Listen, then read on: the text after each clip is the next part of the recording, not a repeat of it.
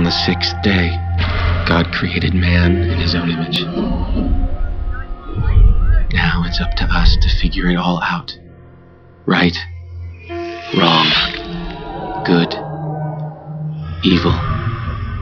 In each of us is the capacity to decide what drives our actions.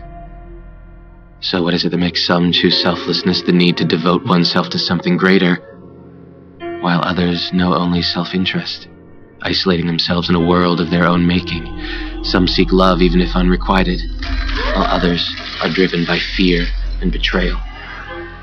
There are those who see their choices as dark proof of God's absence, while others follow a path of noble destiny. But in the end, good, evil, right or wrong, what we choose is never what we really need, for that is the ultimate cosmic joke. The real gift that God has left behind. There is good, and there is evil. Right and wrong. Heroes and villains. And if we're blessed with wisdom, then there are glimpses between the cracks of each where light streams through. We wait in silence for these times, when sense can be made. When meaningless existence comes into focus, and our purpose presents itself.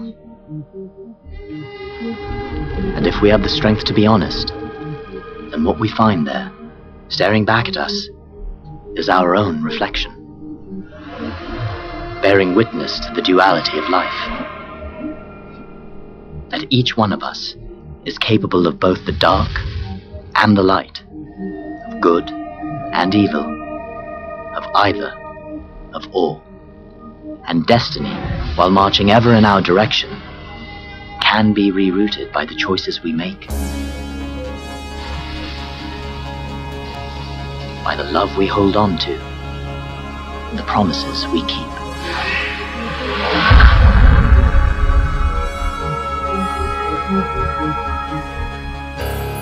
You're talking to a turtle again. You again? What are you doing here? Came to give you a message. It's kind of a long trip for a message, don't you think? I'm not really here. It's an illusion, like life. It's best not to make this any more difficult than it has to be. There are things you'll come to know along the way in this journey. No. I've taken way too many journeys already. I know it's difficult to understand, but I went through the same thing when it happened to me. What happened to you? The calling to be a prophet. You've been chosen. No, I didn't ask to be chosen for anything. All I want to do is live a normal life. But you're not normal. You've known that for a while. The world needs you to tell them the future. The future? How the hell am I going to do that? You'll paint it. I can't even draw. You will learn. Creatures from another world. But they're just statues. Only when you see them. What does that mean? Lonely assassin things to be called. No one quite knows where they came from, but they're as old as the universe. Or very nearly. And they have survived this long because they have the most perfect defense system ever evolved. They are quantum locked. They don't exist when they're being observed. The moment they are seen by any other living creature, they freeze into rock. No choice, it's a fact of their biology. In the sight of any living thing, they literally turn to stone. And you can't kill a stone. Of course, a stone can't kill you either, but then you turn your head away. Then you blink. And oh yes, it can. Don't take your eyes off. Yes, they're coming. The angels are coming for you, but listen.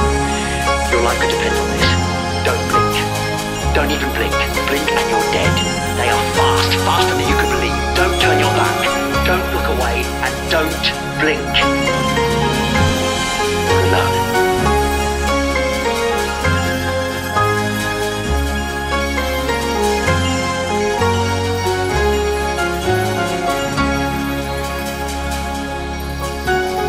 People assume that time is a strict progression of cause to effect, but actually, from a non-linear, non-subjective viewpoint, it's more like a big ball of wibbly-wobbly, timey-wimey stuff.